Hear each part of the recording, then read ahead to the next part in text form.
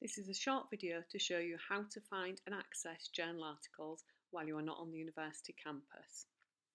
On the University Library homepage, there is a Search Journal Articles option next to the catalogue search box. However, it's often better to use your subject LibGuide to look for journal articles, as this will show you the best places to search for articles in your subject area. If you scroll down the library homepage and click on Electronic Resources, you'll see that there is an option to access the subject LibGuides. When you click on here, you are given a list of guides that you can use. Choose the one that is nearest your subject area. All subject LibGuides look the same. They have the same tabs across the top, but the information on each tab differs depending on your subject area. I'm going to click on the Articles and Journals tab, and this gives you the best place in your subject area to look for journal articles. Most LibGuides will have Summon at the top of their guide. The only subject areas which do not have Summon at the top are the health database, the health subject areas such as nursing and midwifery. Everyone else should have Summon at the top of their guide. Summon is the library's discovery tool.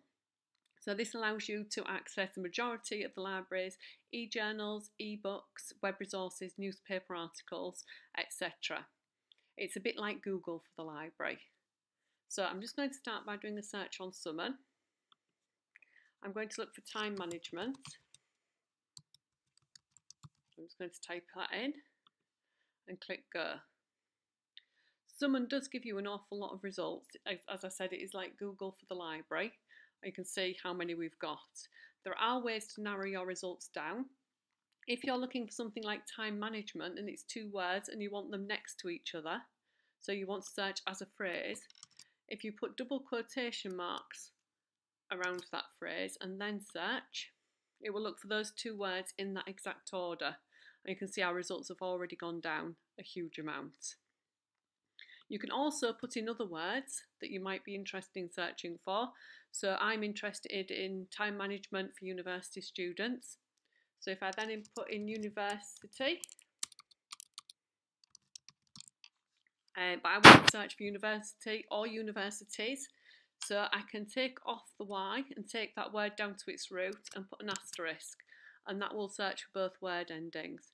The same as if I want to look for student or students, I can put student with an asterisk in and it will look for both word endings.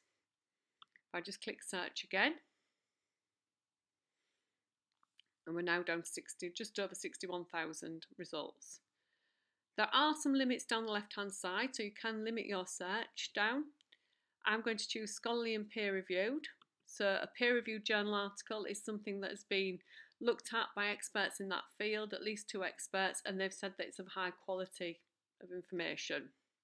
I'm also going to click on journal article because I'm only interested in bringing back journal articles in this search. I've then got publication date. You can put in specific dates if you want to.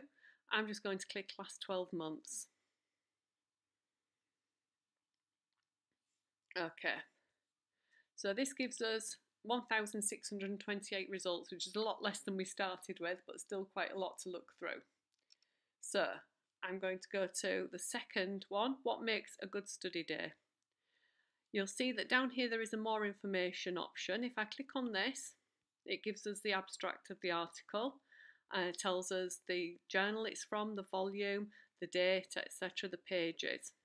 It gives you a bit more information. And then I'm going to click available online. Okay.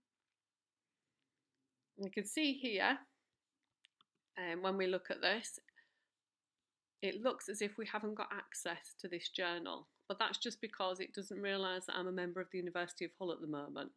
So you can either click on this Get Access button or click Sign In, and it gives you some options. One of them is signing in. Putting your university username and password in here won't do anything, it won't help. This is if you've got a personal account with Science Direct. You've then got sign in via your institution. We don't use Athens at the University of Hull, we use Shibboleth, So I'm going to click on this other institution option. Okay, I've then got this page and it asks me to select my region or group. So when I drop down here, you're looking for something that says UK. So it's often UK Access Management Federation or UK Higher Education. When I look down, I've got UK Access Management Federation here. It'll then ask me to choose my university. So these don't seem to be in any order. So I'm just looking down the list, looking for University of Hull and clicking on that.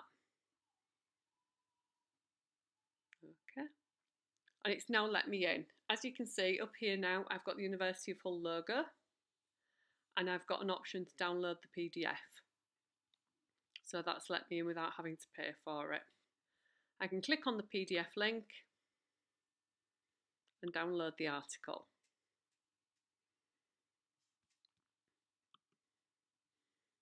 Okay, from here I've got an option to download it onto a memory stick or onto my desktop, and I can read the full article from there. Okay, I'm just going to close this down. I'm going to go back to my results. I'm now going to look at this result here, competence and satisfaction in occupation performance. Again, we've got the same options, more information or available online. So I'm just going to choose available online. This doesn't take us straight through to the article this time. I've got this intermediate page which tells me that full text is available from the following databases, and then I've got a link to Sage Premier. So I'm just going to click on here.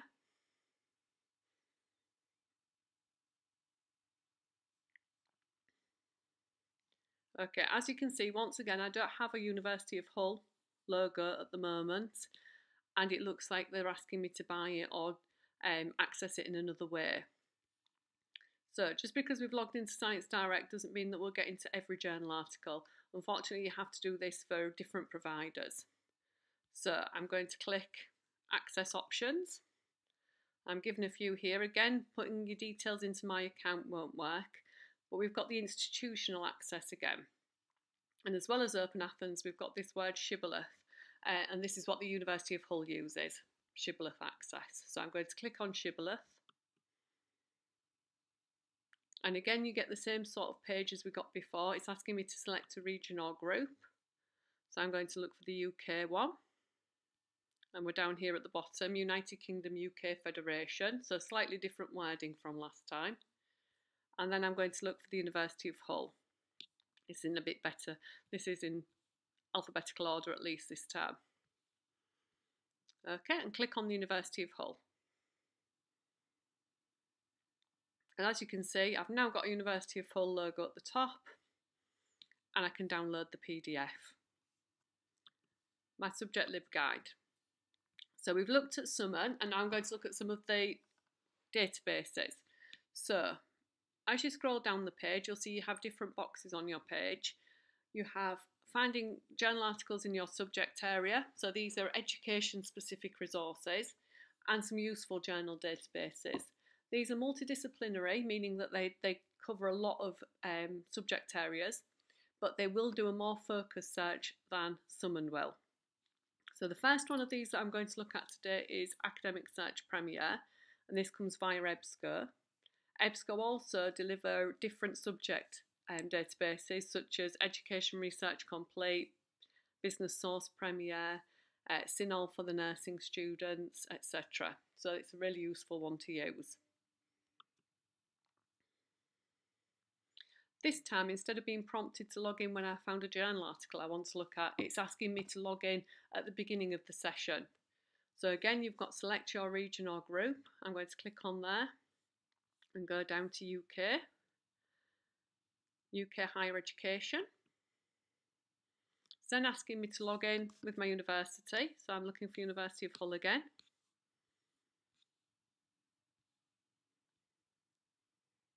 I'm clicking on that. And then it's taken me in. Sometimes you'll get prompted for your university username and password as well, and if you are, just pop that in. So I'm going to do my search again, and as you can see we've got 3 boxes this time, so a bit more focused search than we had last time. I'm going to put my time management in again, and I'm using the double quotation mark so that it looks for those 2 words together. My next bit is my university, so I've got my university with my asterisk, so it looks for university or universities, and I'm also going to put in higher education. And again, I'm doing it with phrase searching, so it looks for those 2 words next to each other. The more alternative terms you put in, the more results you're going to get. I'm then going to put student with my asterisk, or maybe undergrad or graduate. So thinking of synonyms, different words that can describe what it is you're looking for, will broaden your search out. I'm going to click search. Okay. Again, just like summon, there are some limits on the left hand side that you can pop on. So again, you've got a date range limit. You can either type in the box or use the slidey rule to change your years. I'm just going to type in the box. So that's changed it to just articles that have been written in the last 10 years. I'm going to choose academic journals because I just want results from academic journals. And I'm going to just change my language and put just English.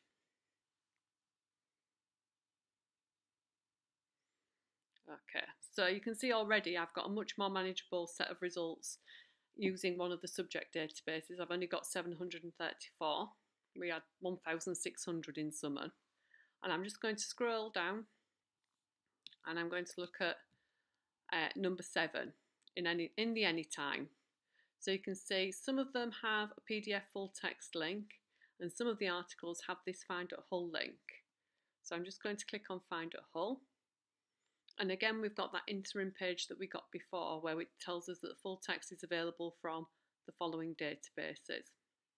So I'm just going to click on Sage Premier again, and hopefully it should log us straight in this time because we've already looked at something from Sage when we were using Summon. You can see we've got the University of Hull up here and we've got our download PDF option here. So that's taking us straight into that one. Okay, so I'm then going to look at number 4, the effective time management on academic performance. So again, we've got a Find at Hull button. I'm just going to click on here. And this time it's not giving me a link to the article. We've got a few options. Could search the title in the library catalogue. We could look at the eJournals A to Z list. If we really can't find the item, you can request it via the library's interlearn service. So you get so many free interlibrary loans a year depending on your level of study. Undergraduates get 6 a year. And if you click on this link, it takes you to log in and then you can request that article if it's something that you really want to find. Sometimes it is worth just copying the title and putting it into Google and seeing what comes back. So this has brought back the article, The Effective Time Management on Academic Performance. However, when you do this, you're not really sure you're getting a legal authorised copy of the article. It could be an illegal upprint. You can get a little button that you can put in your toolbar that will tell you if there is a legal version of it. If I click that button, it's automatically giving me a copyright version of that. It's from an open access journal, so it's giving me an allowed version.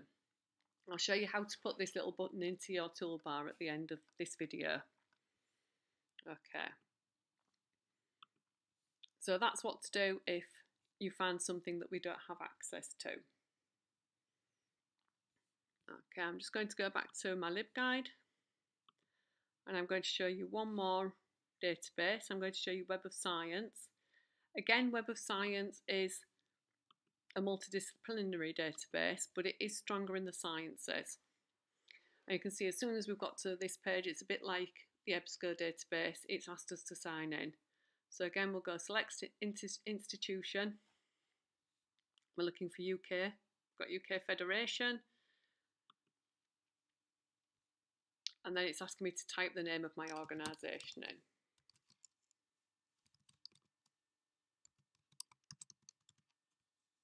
And I'm just going to select it and continue. Okay, and this time it's just signed me out. So this looks very like the EBSCO, the Academic Search Premier database we've just looked at.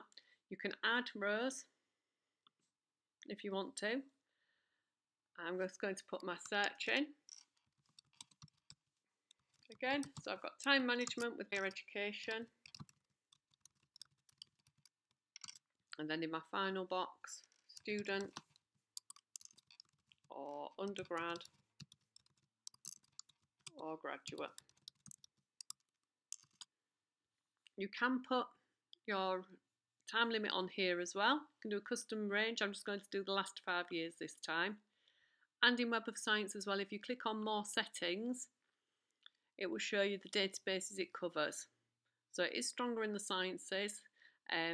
There are a couple of databases that just look for conference proceedings, so you can untick those if you want to.